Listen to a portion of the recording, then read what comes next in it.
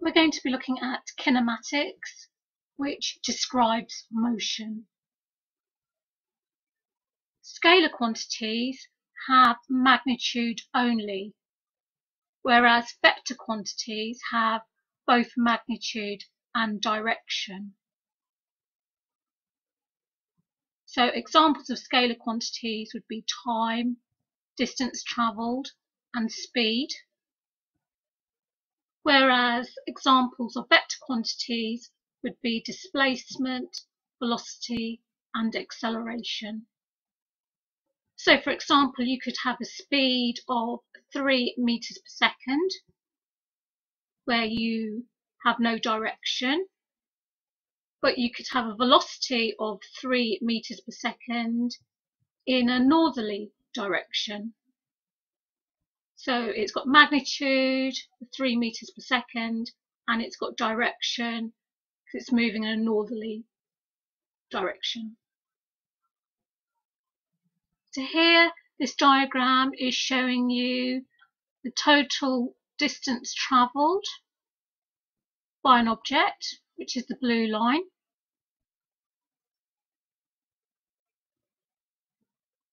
But this is not the same as the displacement. The displacement represents the resultant distance travelled in a given direction. And it's found from the shortest distance from the start to the end point. So the red line is representing the displacement. And it's a vector quantity, so it has direction. The speed of an object is found by the distance travelled divided by the time taken. And this equation is the definition for speed.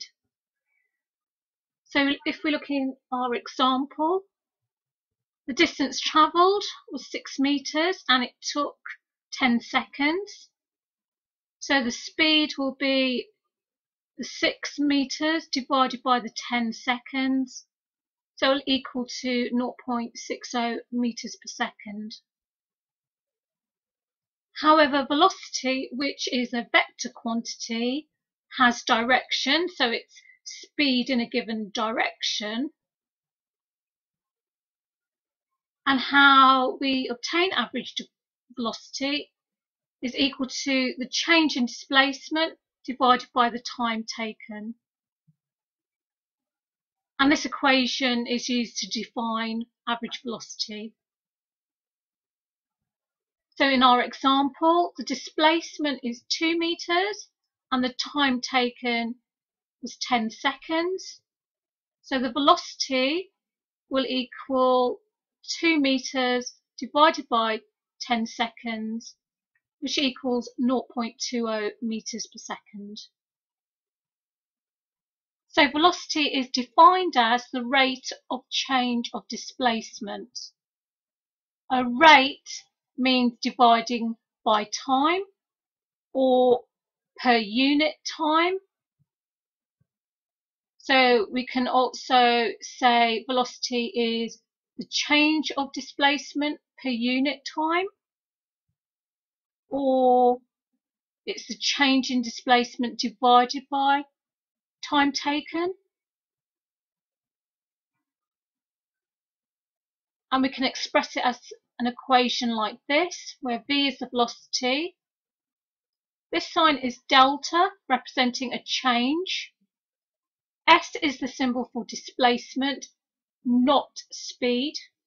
So this is the change in displacement divided by delta t, the change in time, or the time taken. Acceleration is defined as the rate of change of velocity. So again, rate means dividing by time or per unit time. So you can also define acceleration as the change of velocity per unit time, or change in velocity divided by time taken. And the change in velocity means we take our final velocity minus the initial velocity. And so mathematically we can represent acceleration A is equal to delta V, the change in velocity, divided by delta T, the change in time or the time taken. And if we have an acceleration of 2 meters per second squared, that means we've got a change in velocity of 2 meters per second each second. Because acceleration is a vector quantity, you can have positive acceleration and negative acceleration. So positive acceleration is when the acceleration is in the same direction as the motion, as the velocity. And in this case, the velocity will increase in value. So the final velocity will be greater than the initial velocity. However, for a negative acceleration, so the acceleration is in the opposite direction as the motion or as the velocity, then in this case the velocity value will decrease. So the final velocity will be less than the initial velocity. So we get a deceleration.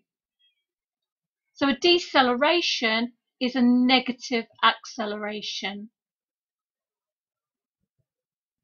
So the negative implies the acceleration is in the opposite direction to the velocity.